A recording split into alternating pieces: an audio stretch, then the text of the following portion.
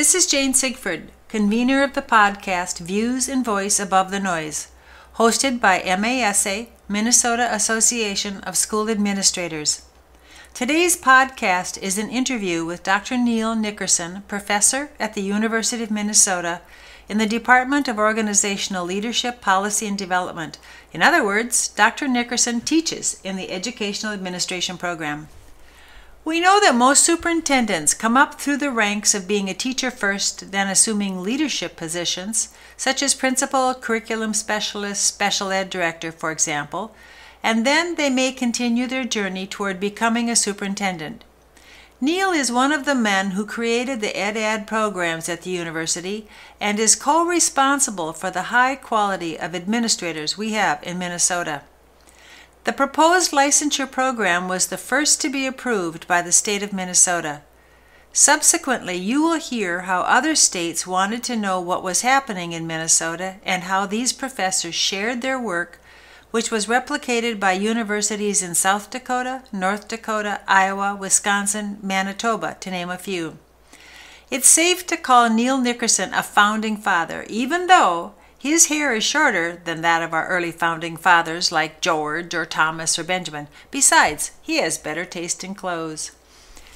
The originating professors at the university's program, like Neal, had all been school administrators themselves, so they designed and taught not only from a research base, but more importantly from practical experience. That has changed somewhat as courses are currently more often taught by researchers who invite practitioners in as speakers.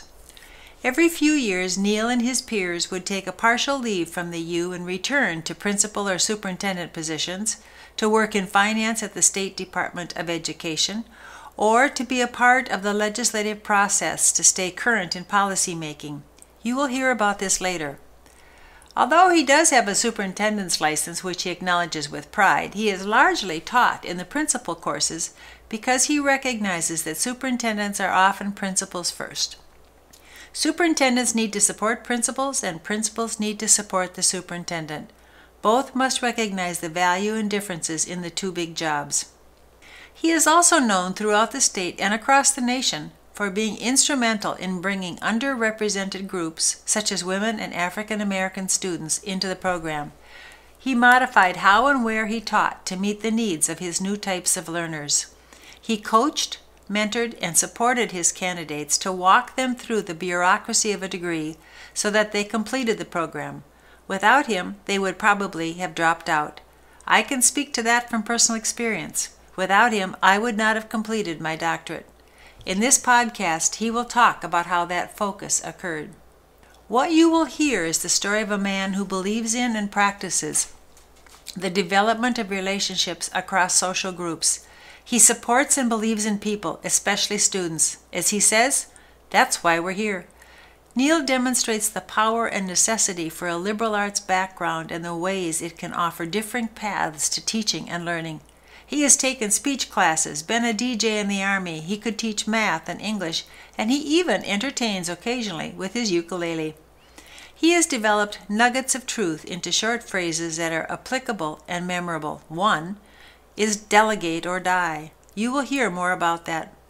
However, in a note congratulating him for one of his many earned awards, a friend remarked on what an influence Neal has been, but he also reminded Neal that no one talked about what a dirty basketball player Neal is and was.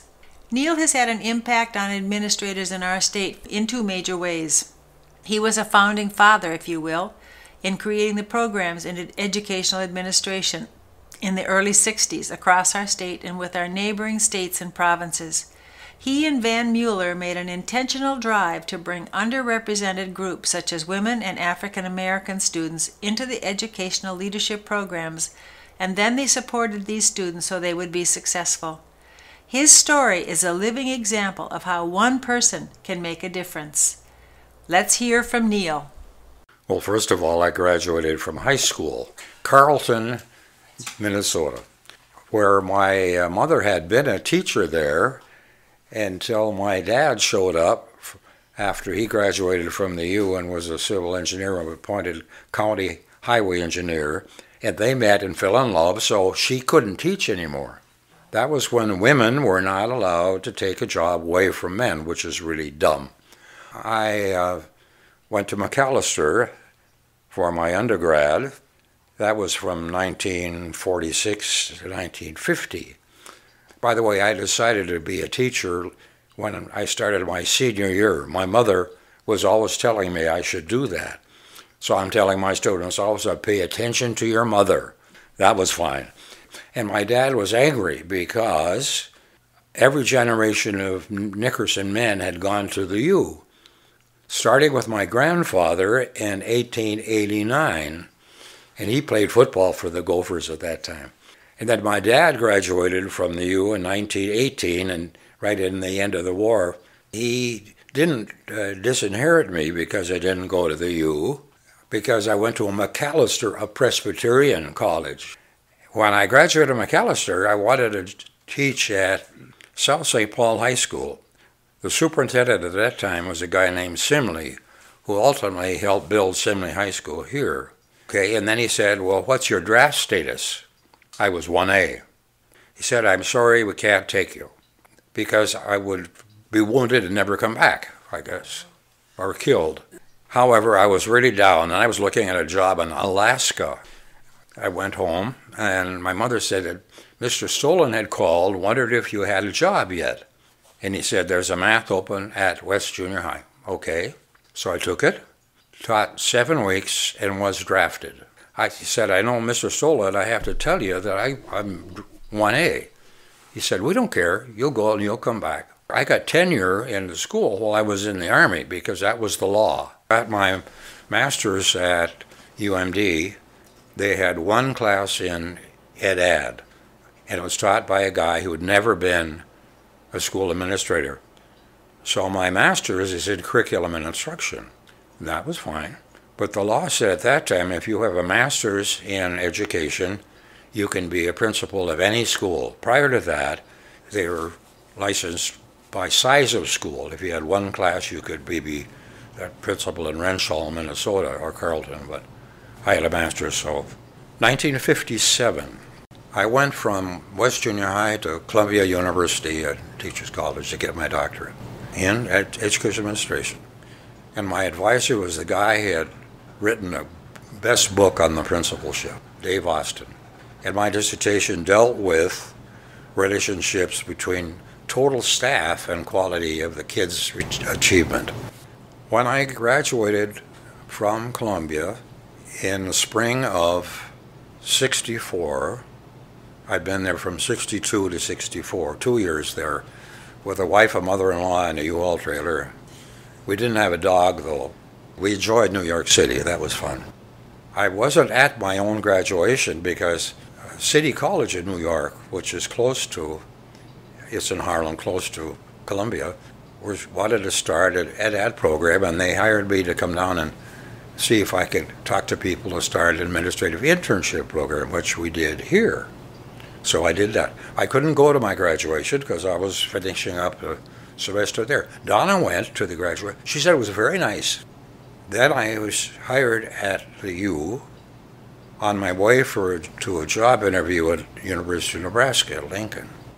That was a time when a lot of people were suddenly realizing that ed is pretty important. So I had a job offer from Dartmouth. Couldn't afford to live up there, and from Toledo. University of Toledo paid better than either Lincoln or Minnesota. Lincoln and Minnesota offered $8,000 for the academic year. Then you're expected to teach summer school. Toledo offered $10,000. So the only reason I was going to go there was because they taught better. This was the spring of 1964. They had my resume, and they wanted somebody who had been a principal an administrator to do that. And Nebraska had a good reputation. At least they had a good football team then. Getting his job at the university was the beginning of an ed program, a friendship and professional cadre of strong professors. Later, they called themselves the Cockroach Seven, and Neal can't remember where that name came from, and the development of strong administrative leaders in our state. You will hear the names of these influential men: Cliff Hooker, Van Mueller, Chuck Cederberg, Tim Mazzoni, Vern Hendricks, Gary Alkire, William Amantorp, and others. A core group of these men worked together for over 30 years. What they accomplished is truly remarkable. Cliff Hooker was the chair. He taught school law. I started that summer, and my first teaching was administrative theory, and I was terrible at it. That was the worst class I ever did. And they had a curriculum for it, and somebody done it, and I worked at it. But the graduate students were very kind, so I got through that. That's not my field. I don't deal in theory well at all. But anyway, Hooker laughed. I laughed. And then Van came at the end of that summer, and he taught finance. Chuck Cedarberg came, and he taught school budgeting. Tim Mazzoni came and taught politics. We had a powerful group until they died. Van had cancer, and he had to go to hospice, so he had to retire. And Tim was so enthused about research and was so good at research, and he was really good at it in politics. He'd go down and spend days with the legislature. Remember, he always talked over the class's heads. And we had a lunch one time. His day came up, and he said he always wore the same clothes. And then we had a couple others. Hendricks came from Texas, and he taught statistics. Gary Alkire came from Michigan State, and he was teaching elementary principalship. He'd been a principal in Michigan. By the way, at that time, University of Minnesota in the College of Ed, was not hiring its own grads because they had all of them they had there. Hooker was from Pittsburgh, but everybody else was from the U, Cedarberg and two or three others. And so when I came, I was from Columbia University, so I got hired. If I'd been from Minnesota, I wouldn't have. And the next three guys that came, Van, Gary, and Dick Weatherman. I knew Dick Weatherman from Duluth. He was director of special ed. They all got their doctorates at Michigan State. Amantorp came from University of Chicago. Hendricks came from Texas. Mazzoni came from part of the University of California. I can't remember which one now. A side benefit of the close working relationship of these men, they started socializing and playing poker, and they called themselves the Cockroach Seven. Neal can't remember where the name came from, but he does remember that they'd get together, smoke cigars, drink beer, have sandwiches, and have a few laughs together. Well, we played in Hooker's basement, so that's one. Smoking cigars, you said. It was Dick Weatherman, Van Mueller, Tim Mazzoni, me. We had a guy from, I can't think of his name now. He was working with the interactive community stuff for our department. And on occasion, there was a Native American guy who worked at the State Department. Can't think of his name either. He came. And he taught us some Indian games. It's called Screw the White Man. So that was the seven. Now, we didn't all be there at the time. On occasion, somebody would come. And Mazzoni would come, and we all played nickel, dime, quarter for years. You really got to work hard, but somebody brought the beer, somebody brought the food. Hooker's second wife liked to have us there. She didn't like it. We called it the Cockroach Seven, but anyway, that was fun. Mazzoni was very impatient about everything. So when he lost his $20, he left. He wouldn't stick around for beer and sandwiches. And Dick Weatherman had a really interesting philosophy in poker. He'd wait and wait and wait and wait until he had a really good hand, and then he'd bet. Well, we learned that, so we didn't bet much against him. Each of us had idiosyncrasies, but... Several things happened at the university beginning in 1964 to create a perfect storm of a strong ed-ad program with strong professors. I asked Neal what the program was like in those early days. Growing. When Bob Keller became dean and Cliff Hooker was our department chair, they had to grow the ed-ad department. We were the ed-ad department per se when I came, and it wasn't until about 7 years later we adopted philosophical foundations, and then we divided. up to personnel and other things. So now, when the state changed the license for administrators, principals, and superintendents from a master's degree, and it went to a master's plus 30 credits. 60 credits post-baccalaureate, and within that you would have 21 credits of ed-ad. And Hooker asked me to set up our program to do that, so I did. Ours was the first one that was approved by the state, and we were you would laugh. It was all paper, but people would come with boxes of paper to show all the competencies were fine. The 21, we changed them a little bit, but of course it was the superintendency, and it was the finance one, and there got to have been a political one in there too. Now maybe Mazzoni took both of those, but I know law Hooker took, and Van took the financing for the superintendents. But Hooker took a semester off and worked down at the State Department with the finance department. And Van took a semester off and worked down there too to learn about all this stuff. However, the ed-ed license program is still going very strong, and we've added another facilitator. Nadia Parker was the first, and Randy Zip, the first two facilitators when we set this up. They were both students of mine. And then I was there working a lot of it. North Dakota, South Dakota, Iowa, Wisconsin, and Manitoba were interested in the state law change for licensing. And they asked us about it. A bunch of us, MASSP said, Dave Mead was the director at that time. He and I went out and helped North Dakota U get what the Minnesota requirement took, which was better than anything North Dakota had. And they were approved by Minnesota, not for the superintendency, but for the principalship. North Dakota State did the same thing. South Dakota State, University of South Dakota, Northern Iowa, University of Manitoba, Wisconsin River Falls, Iowa State. We never got the big Madison or big Iowa in. So we helped them all, and that was great. I wondered what made the U's program so good. Was it the synergy of these talented men? Sheer luck? Neal's response, as is typical of him, practiced what Jim Collins in his book Good to Great described as Level 5 leadership.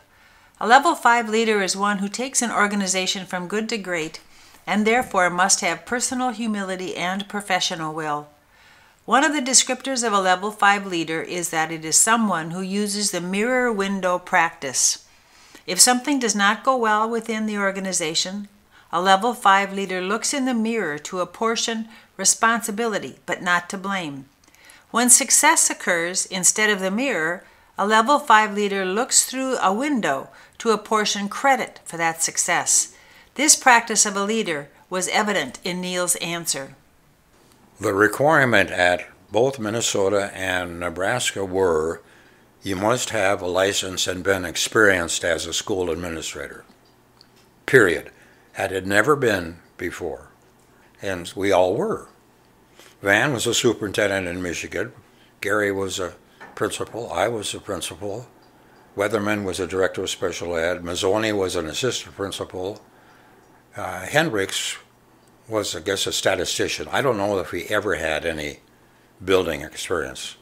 Rather than claiming that these men were exceptional individuals, and as a team they were even more amazing in what they accomplished, Neal ascribed the success of the program to a change in university requirements that professors had to have administrative experience in order to teach in the program. Currently, many courses are taught by researchers. I asked Neal about that. Researchers are supposed to share their research with practitioners, okay? Nicola Alexander, who is with us now, and she actually took Van's place in teaching school finance. She teaches the big philosophy seminar and talks good stuff. Then we found out that, for instance, she was teaching school finance. And she would ask me to come in and talk about what a principal's doing. I don't know if she did that with a superintendent or not. But I don't think she did, because when they're licensed people taking a superintendent, every professor, adjunct professor who was teaching that was a retired superintendent. Neal was never a superintendent. The closest he came was when he worked for St. Paul to create their Principals Academy. I asked him why he concentrated on the principalship and never applied for a superintendency. Because I was a principal, and I got in a lot of trouble with superintendents, except for Stoland, who I never asked him for anything. I wanted to be with the kids. I'm very closer than that. And superintendents have a board of 14 people. That's what it was in Duluth at one time. So you've got 14, now it's maybe 6. You have no tenure. Principals, we had tenure. We had to deal with superintendents and boards because they are responsible.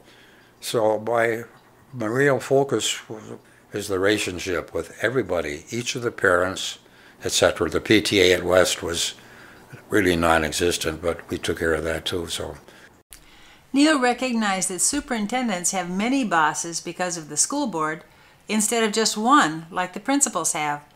He had said that he'd gotten in trouble with superintendents because he, more than once, lied to the superintendent in order to get things to happen for kids.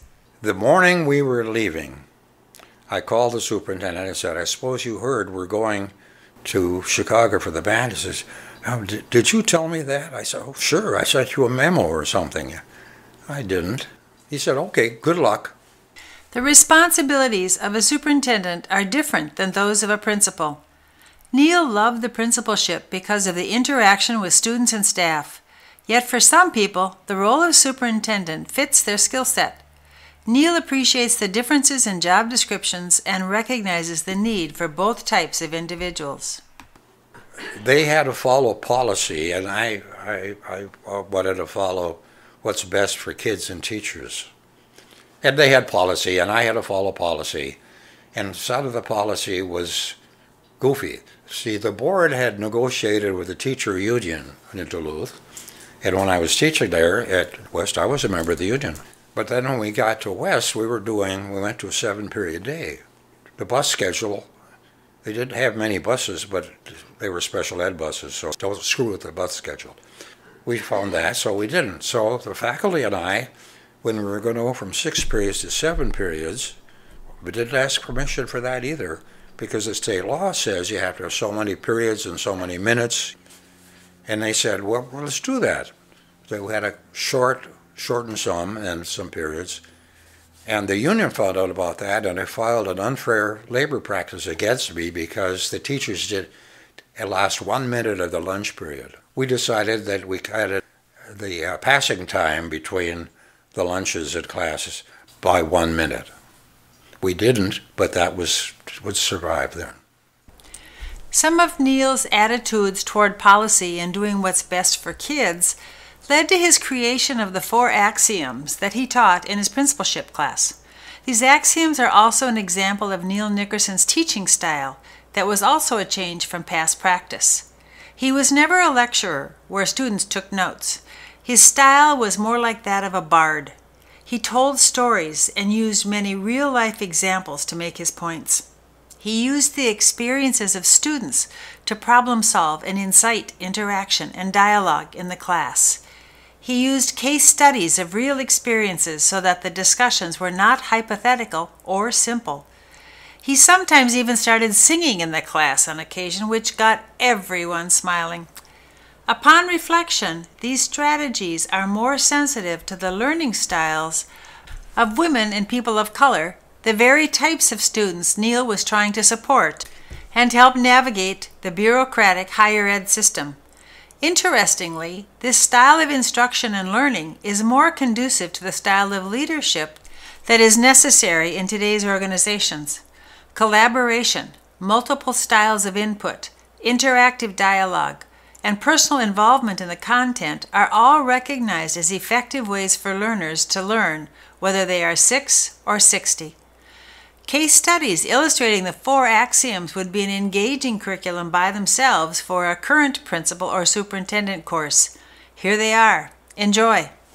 So first one is when it don't do nothing, but when you get, there's a correlate, but when you get the information, you got to move fast to do it right, but don't move it until you got all the data you need. Think of the kids. The thing I had on my door, how will this decision affect the students? I had it on my door for years. The second one was that they remember, delegate or die. That's the easy one. The problem with that is, as you know, to whom do you can delegate. At West Junior High, we had one guidance counselor, Dick Green, and he was a great guy. But we had 900 kids. Anyway, I found other people. That has something to do with Rule 3, which was deceit and sly cutting, but you can't teach that. So now it's called creative insubordination. They're bad terms. Deceitful is not good, and sly cunning is not good. You can't advertise that. I'm going to be deceitful, and I'm going to be sly and do. Creative insubordination, I was thinking of superintendents going the bus to Chicago, starting some other things, starting a 7-period day. None of the other junior highs did that. And when I was when I was at Oakland in Stillwater, the 7th grade faculty was go-getters, and we put them on a 7-period day, and everybody else was on a 6-period day. I never asked the superintendent about that either. If they don't work, you have to. Sweat. The point is, Dave Austin, my mentor, who'd been in schools a lot, and he said, the first year is the dangerous year. I hope you don't have a family. Well, I had a family, and one kid anyway. The closest my wife ever came to divorcing me was that first year at West. I was putting in 80-hour weeks. So it took me so long to find out what worked there and who I could trust. In case you didn't catch the 4 axioms, here they are. 1. When in doubt, do nothing. The corollary is, but when you get the necessary information, act quickly. 2. Delegate or die. The difficulty is having the right people to delegate to. 3. Use creative insubordination. This used to be deceit or sly cunning, which Neal says is no longer teachable because deceit and sly cunning are not good attributes. 4. If they don't work, you have to. We've heard about the past, and now I wonder what Neal sees as the difference in the needs for future leaders.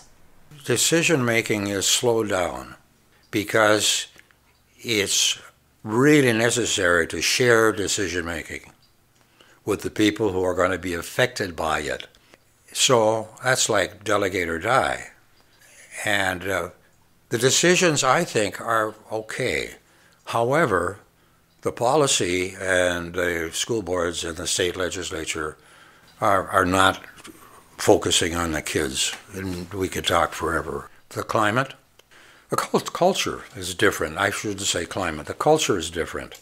The percentage of non-Caucasian kids now is shaking a lot of people up. Look at Minneapolis and St. Paul, Minneapolis particularly. And how are they going to handle the finance necessary, et cetera, et cetera. So if I were to rewrite that article that I wrote, 5 things to do to change the school around, the 2 things I would change. I wrote it when it was all men. I'd have to change that. And I apologize for that. Anyway, my mother would have killed me. And the other one is the culture has changed. There's an article in the paper this morning someplace, St. Paul. The Caucasians are in the minority now. So what type of people do we need as future leaders? Hopefully, whoever's going to be a superintendent has to have been a principal. That was the case in Wisconsin. And secondly, you have to be patient. Relationships are more important, and it's harder because there are more people that are interested in schools. We're all interested in the kids. At an award ceremony, the President's Award for Outstanding Service, which recognizes faculty and staff who have provided exceptional service to the university, on June of 2013, Neal's engagement with students was acknowledged because the informational blurb on the program said that Neal had served as advisor or co-advisor for more than 242 students and as a committee member for more than 720 students. At that time, 6 doctoral students were working with him to complete their degrees. Well, that was 5 years ago, and Neal is still going. It is acknowledged and recognized in this state and across the nation that Neal has made a dedicated effort to bring women and students of color on board to the administrative licensure and doctoral programs in educational administration. How and why did he do this? I am a lucky recipient of his intentions and efforts. When examining what he did differently, I have compiled an observational list that just hints at all the things Neal did. First, he established his overriding goal as one to support and mentor women and people of color. A few of the actions that moved that goal forward are: first, he had a driving focus. Second, he had a belief and practice of developing strong relationships. He would teach classes in differing places, not necessarily on campus, in order to meet the geographic challenges for some. He would teach at times that were more conducive to teacher schedules, for example, teach on Saturday morning or not Friday night. He would break processes into small, accomplishable bits so the task did not seem insurmountable. He used case studies and practical experiences as teaching tools, not just using a textbook. He would go to the student's workplace for meetings to make it more accessible to the student. He used the beauty of humor to make learning approachable. Plus, it was fun. This is only a small list designed only by me, but I would be interested to hear from others as to what they would add. My email is jlsigford@comcast.net if you have something you would like to share with me, and I would love to hear from you. Here is Neal's story about this wonderful effort. Van and I talked about that. You know, we were neighbors. He was one of the Cockroach Seven, and we were just talking about the lack of good administrators. And we realized there is half our population is being ignored. And we started changing people with scolia. You have to be an old white guy to change one of those in-laws. And we succeeded with scolia. And then we also did that with Phi Delta Kappa. That was only for men. Raised a little hell, and I think Joyce Jackson was the first woman to belong to Scolia. So we did stuff like that. Van really was working with the PTA. He got to be a big number in the national PTA. That was good. So we had that whole audience. When people were discouraged and threatening to quit, you didn't let them, and somehow you got them to move forward. How was that?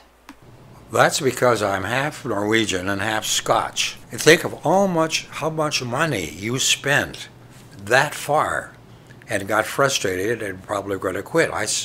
Anyway, I am cheap, so I said, how much is the tuition? How much have you paid? And you're going to quit now? And all you have left is a dissertation? You have to pay credits for that? Sure. But you've lost how many? $60,000 already that you paid? Oh, well, how am I going to pick that up? Come see me. And it's not that complicated when you've got relationships with this person, not as a peon. The first time I got my attention, there were 12 women's school administrators in the public schools in Minnesota. Most of them were county superintendents. There were a few principals. But then Van and I got thinking about that. Wait a minute. Why is that? Research says women are stronger than men anyway. My wife always said, we're smarter than you are too. So she was the exception. She married me. You look at your clientele. An example, one of the things I did, when I was teaching the principalship course, I don't know when it was, the 70s, maybe the 80s, and the principal at Minneapolis Central was a friend of mine. What I said is, what if I brought my class and taught it in your school on whatever night it was? Fine. So I told the class we're going to meet at Minneapolis Central next time. 2 of them dropped out, 2 whites. Because they didn't want to go to Central. That never came up. That's what I think. The class went fine. And I've done that before. I've taken it out to the zoo school and taught people there. I taught Ann Hennessy, who's a great middle school principal in Columbia Heights. I took my class. That was a Saturday morning class. I took them out there. And I then often had classes on Saturday morning rather than Friday night. Friday night is the worst night for a teacher. And you come and have a lecture on Maslow's hierarchy of needs? I don't think so. So it took some doing, but most of my classes then, towards the end, the principalship anyway, and actually I took over both elementary and secondary when Alcar was. Bernadette Johnson, who was superintendent, wrote her dissertation on black women superintendents. Really interesting. She lasted only 3 years in Minneapolis. She's now a professor at Mankato State. And she wrote a really nice editorial in the Minneapolis Tribune the other day about looking at kids and teachers and places individually. She likes the relationship stuff. Maybe she got it from me, but... Your love for the principalship is obvious. We know that most who become superintendents are often principals first, yet we know that the superintendency is seen as more prestigious and as the highest achievement in the organizational hierarchy of schools. Why is that? It pays more. The people that get a superintendent's license now with us want to be assistant superintendents, not superintendents. Director of curriculum, director of special ed, or whatever, basic curriculum. You only have one boss then. It's the superintendent. Neal's gift to all of us is his longevity of service and his involvement in multiple layers of education, from practitioner to researcher, his love for people, his dedication to education, kids and teachers, his humanity, as shown in his humor. His perspective is vital and helpful to all of us. His comments that people are working towards superintendent licensure now are looking to be assistant superintendents reflects, I believe, the recognition that the job of superintendent, and principal too for that matter, are more complicated, political, intense, and difficult. Because of that, the need for emotional and professional support for practitioners is even more pronounced, which MASA recognizes by providing multiple avenues of interaction, this podcast being only one of many. If you have other ideas, please email the association at members@mnasa.org. In addition, Neal and I are going to be writing a book to tell his story and to tell stories about him. If you have an anecdote or an experience or accomplishment or just a funny story about him that you'd like to share with others, please email me at jlsigford@comcast.net. Neal has so many unique words of wisdom that I will use some of his rather than the wise words from my favorite philosopher, Dr. Seuss, who I believe is now on sabbatical. He went back to the real world to get more experience. I think he's following Neal's example. Here are Neal's wise words. Take advantage of your contacts. This is Jane Sigford signing off. Thanks for listening.